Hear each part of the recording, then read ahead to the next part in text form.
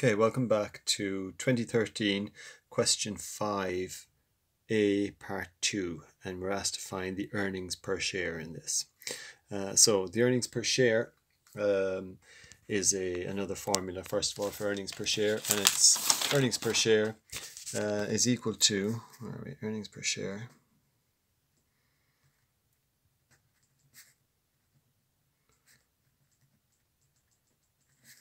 is equal to net profit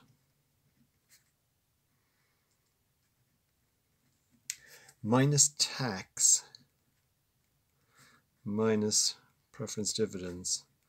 I'm just going to call it pref divs for short, preference dividends, divided by the number of ordinary shares.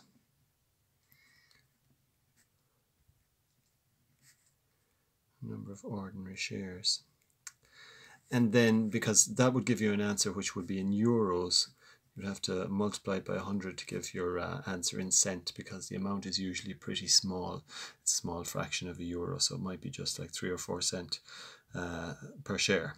So first thing to say about it then, the net profit minus tax. Normally these questions, to date anyway, there's never been any tax included. So really this amounts to net profit minus preference dividends divided by number of ordinary shares. But I'll leave that in there just in case a question does come up someday and there is a tax included in the trading profit and loss account.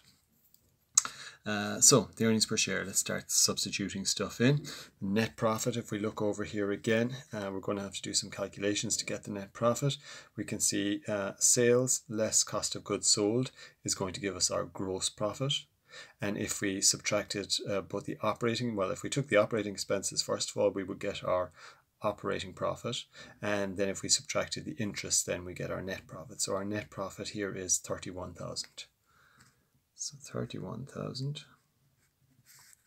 And as I say, there's no tax, so we can ignore that for this particular question, minus the preference dividends. So here we go again. We've got a figure here for the amount of dividends paid in total, 25,000.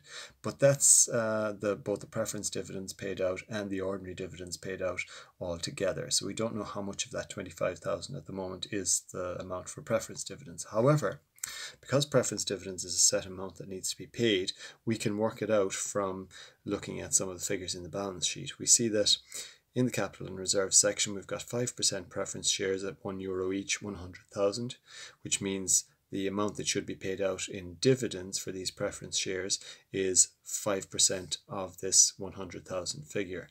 So we can work that out. If we want 5% of 100,000 is 5,000, isn't it? So if the dividends paid were 25,000 and we know the preference dividends are 5,000, we could work out that the ordinary dividends paid out are 20,000. In this case, we don't need it yet, but later on in the question we may. So minus preference dividends of 5,000 divided by number of ordinary shares. So again, down here we go, ordinary shares at €1 each, 550,000. So it's the number of issued ordinary shares, if we're to be precise about it, not the authorized ordinary shares, but issued. So it's up here, if you like, already issued 550,000 ordinary shares. So divide by 550,000 and multiplied by 100.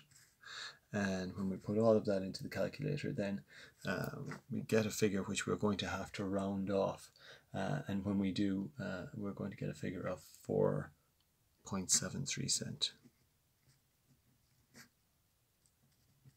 Again, the unit is very important in this question, that we include whatever it happens to be, in this case cent.